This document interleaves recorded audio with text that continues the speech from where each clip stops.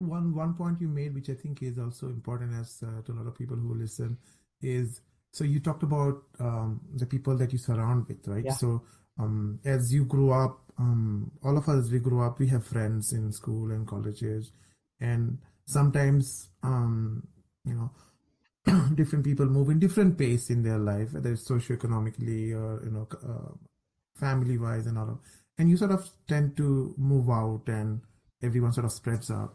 So what is your view on friendship? I mean, a lot of times we feel we get nostalgic with friendship as we grow up, but as you go back at your age in your life and you go look back, you hardly have many friends left in terms of who you grew up with. Though you want to talk to them once in a while, but it sort of evolves. So as you're saying that you, so what you're saying is your circle should change as you grow or as you evolve. Is that what you're saying?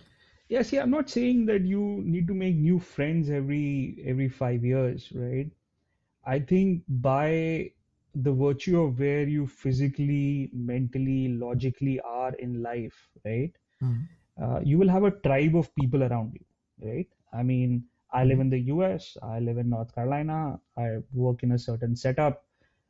So geographically and logically, I will have a certain configuration of people who I call my tribe now, my neighbors, my Mm-hmm. coworkers, blah, blah, blah, right?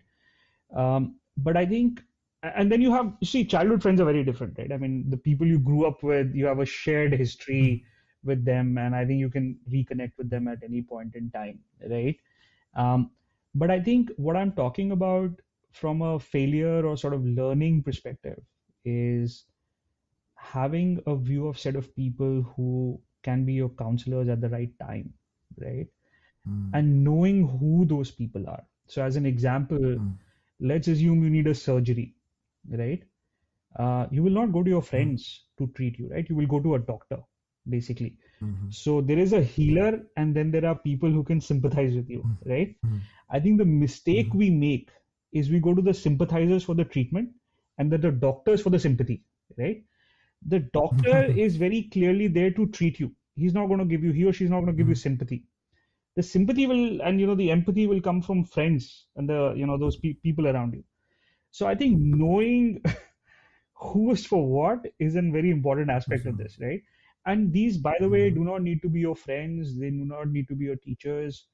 There is a lot of phenomenal content on the internet. You can follow Mm-hmm. people, um, or frankly, reach out to people. I've actually reached out to people, like not knowing them, to say, hey, I think you're an expert in this area, and I'd love to chat to you about this, basically.